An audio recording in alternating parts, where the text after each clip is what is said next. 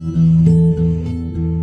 guys, what is up? Today is honestly kind of bittersweet because we get the finale we have been waiting for a very long time now. Doom Patrol Weight of the Worlds issue number 7 has finally arrived after months and months and months and months of delays.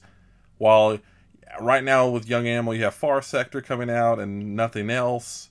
This is kind of almost feels like part of a bygone era in a very fun and good way. Again, Young Animal, probably my favorite comic imprint of all time at this point. One of the few imprints that I absolutely adored. Literally everything they put out. Something I own everything they put out. This is something I've been very, very, very highly anticipating since issue 6 came out last year. We have, of course, Jeremy Lambert, Gerard Way, Nick Darrington, Michael Allred.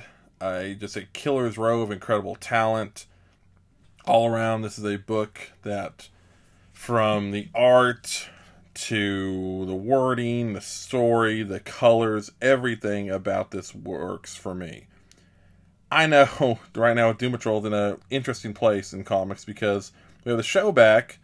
But now the comic, we get its final little hit. Also, Tamara Bonvillain, someone that definitely needs a shout out to because the colors in this book are incredible. Yeah, this is the finale. If you haven't read it up to this point, I would highly suggest go picking up. I'm sure the trade will come out now, hopefully soonish. I'm gonna try to keep this as spoiler free as possible, but with it being a finale, that's always hard. My quick thoughts. I loved it. It was very, very heartfelt. It hit me hard. There are a couple of very meta moments where it seems like they are talking about some events that happened in real life and how people like, specifically I'm going to guess Gerard Way, kind of handles writing comics with balancing music with what Doom Patrol represents, with what creating art represents, and not being afraid to step back into worlds that you have already exited. This is a very, very unique finale. And this is one that I do wish we would have gotten closer to 6 just because I think it would hit harder. I think if you do go back and read the first 6 issues and then this, it'll hit a lot better. I loved it. I loved every second of it. Again, I don't want to spoil, but there are just so many pages of these payoffs and great art and great moments. Seeing the entire cast together, being back with Flex and Casey and Lotion and Fug and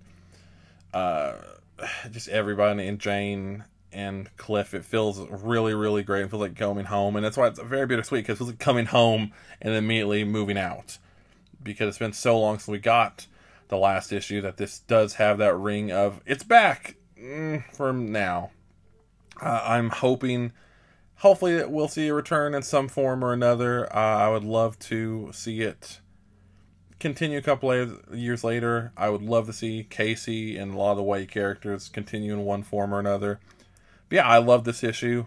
I wanted to get a quick review out of it while it's still early. And yeah, this is one of the few issues. This is up there with like Death Metal, with one of the first times I literally just waited up on it till like 2 a.m.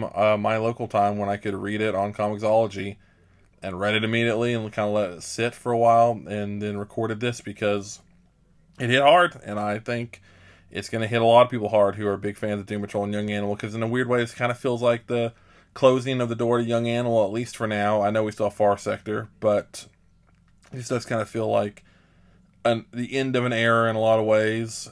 And I don't think it's a bad thing. I think it's good to end one chapter and get ready to move on to the next. And I'm excited to see what comes next. So let me know what you thought of this issue below. Leave your comments.